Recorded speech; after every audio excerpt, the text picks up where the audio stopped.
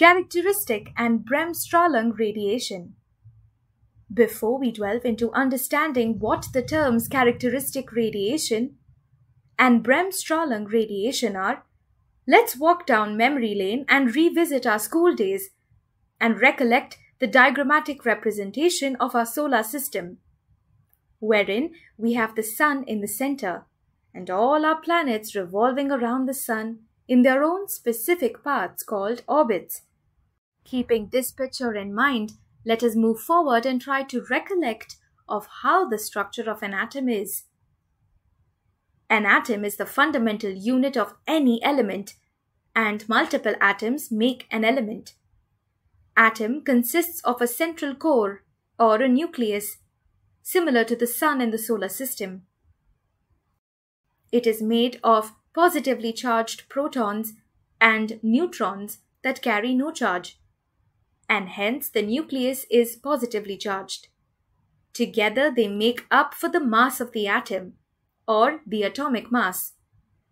Similar to the planets in the solar system, negatively charged electrons orbit the nucleus of the atom in their specific paths called shells. These electrons make up the atomic number of an element. Now let's go deeper. An atom can have a maximum of 7 shells, designated with letters K, L, M, N, O, P, and Q, with K being closest to the nucleus. Keeping this in mind, let's understand how these electrons manage to maintain themselves in their specific paths around the nucleus. This becomes possible because of something called binding energy or binding force. This force is emitted from the central nucleus and attracts the electron to itself, preventing it from wavering, making the atom stable. The closer the electron is to the nucleus, the higher the binding energy. So, if an electron needs to be displaced from its path or shell, the energy required to do so will have to exceed its binding energy. Now, as we have mentioned earlier, an atom mostly exists in a stable state, which means the number of positively charged protons is equal to the number of negatively charged electrons. When an atom loses or gains an electron, it becomes unbalanced and is called an ion. These ions are produced by a process called ionization, wherein an electron receives sufficient energy to overcome the binding force holding it in its shell and is displaced out of the atom. Ionization is usually followed by the emission of X-rays. On the other hand, if the electron needs to move closer to the nucleus from an outer shell to an inner shell within the atom, it will have to surrender some energy. This is equal to the difference in the binding energy of the two orbits, emitted as electromagnetic radiation. The displacement of an electron from an inner shell to an outer shell of the atom is called excitation, and the energy given out in the form of radiation is called ultraviolet radiation. Pop quiz.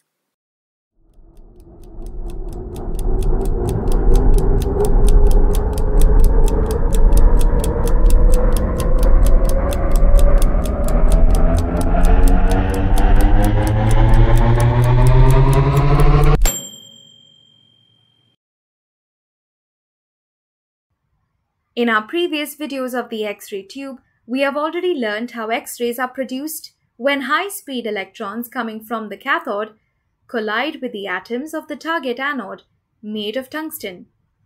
This collision can occur in two mechanisms, thereby giving rise to two types of X radiation: the Bremsstrahlung radiation and the characteristic radiation.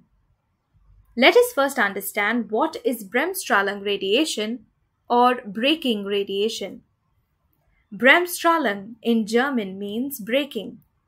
The high-speed bombarding electron or incoming electron from the cathode with a particular kinetic energy will interact with the nucleus of the atom of the target material, which is tungsten, in the X-ray tube. Now, as the electron gets closer to the nucleus, it will slow down and change direction. To understand this, let us use an analogy. Imagine you are driving a car at a high and constant speed and you want to suddenly turn.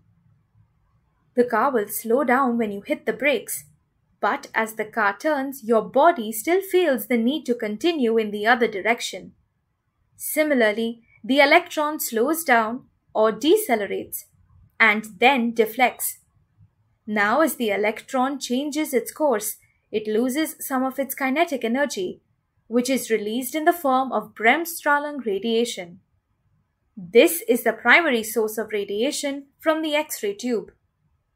Let us better understand this with 3 examples.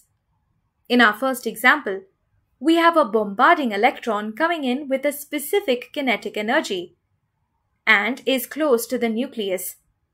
It slows down as it experiences the electromagnetic force and changes its path.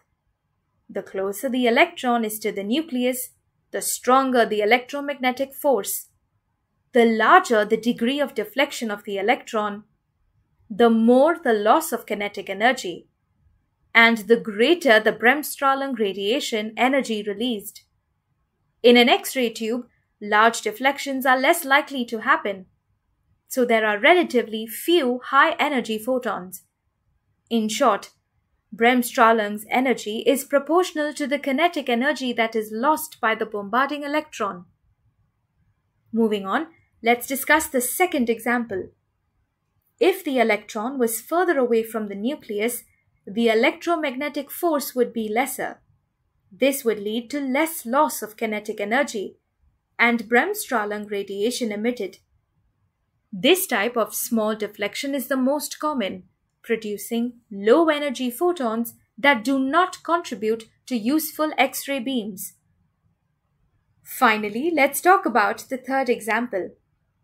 If an electron were to strike the nucleus with a direct hit and lose all of its kinetic energy, the Bremsstrahlung radiation released would be equal to the energy of that bombarding electron. Since multiple electrons go through this process, there will be a wide range or spectrum of energies emitted. And therefore, Bremsstrahlung radiation is also called continuous spectrum or continuous radiation. Next, let us understand the other type of radiation produced within the X-ray tube, the characteristic radiation. Here, the incoming high-speed electron or bombarding electron from the cathode of the X-ray tube collides with an inner shell electron of a tungsten atom, that is the anode in the X-ray tube. When the kinetic energy of the bombarding electron is greater than the binding energy of the inner shell electron, the inner shell electron is ejected out of our target, a process called ionization. At the same time, the bombarding or striking electron is deflected at an angle. The ejected electron is known as the photoelectron, causing a vacancy in the inner shell. To fill the void, an electron from the outer shell drops down into the inner shell, releasing energy, which is equal to the difference between the binding energy of the two shells. Electrons from various shells may be involved, giving rise to other photons. The energies of photons thus created are characteristic of the target atom, and hence this is called characteristic radiation. They contribute to only a small fraction of photons in the X-ray beam. One of the major differences between Bremsstrahlung radiation and characteristic radiation is that in Bremsstrahlung radiation, there is an interaction between the incoming electron and the nucleus, whereas in characteristic radiation, there is interaction between the incoming electron with an inner shell electron. Now let's take a quick recap of our discussed topic. An atom has a positively charged central nucleus and negatively charged electrons that orbit in specific paths called shells. X-ray tubes are used to generate X-ray photons through the interaction of high-speed electrons with atoms of the target material. This process involves the generation of two types of radiation: Bremsstrahlung radiation and characteristic radiation. Bremsstrahlung radiation is produced when electrons are decelerated and deflected as they pass close to the nuclei of target atoms.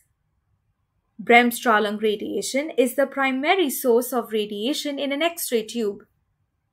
Characteristic radiation occurs when incident electrons eject inner electrons from target atoms, leading to an electron from an outer shell quickly filling the vacancy.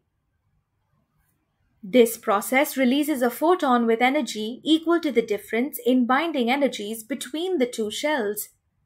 Bremsstrahlung radiation produces a continuous spectrum of energy, while characteristic radiation produces discrete packets of energy.